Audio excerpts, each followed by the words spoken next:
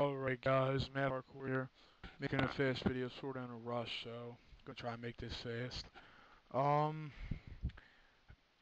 Burning ISOs to DVDs or CDs for games, movies, anything. I'm just gonna use an example today and use it for movies. Alright, first we're going to open up a program called Magic ISO.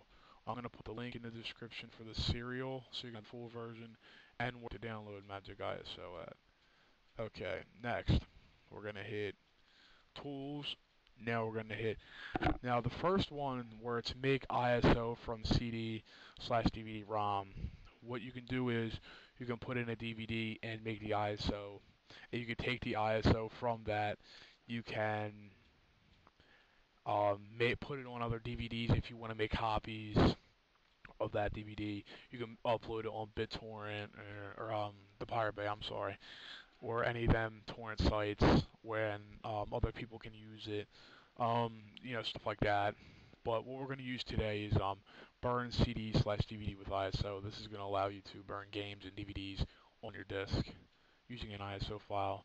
This is just where the CD is, like what blank CD you have in your computer. Just it should just come up automatically. This is where the ISO. So wherever your ISO is, whatever movie you want to burn to this disk, you're going to click. I'm just going to use Step Brothers as an example.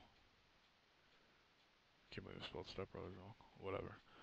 Alright, speed, you're just going to want to put 11,000. It will automatically configure your speed as it goes.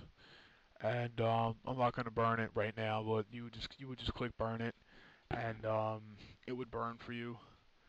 It doesn't take long. Probably takes about 15 minutes to do.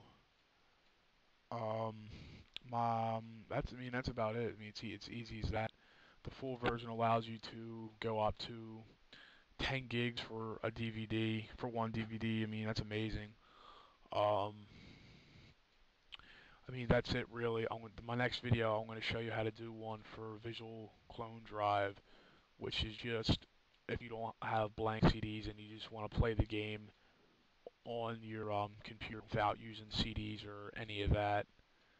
I'm going to make that video a little bit later on today, but that's it guys. Any questions, comments, anything, leave them in the comments section. Send me a message if you want any help. If you need to know where to find torrents or anything, just give me a comment and I will tell you. Alright guys, thanks.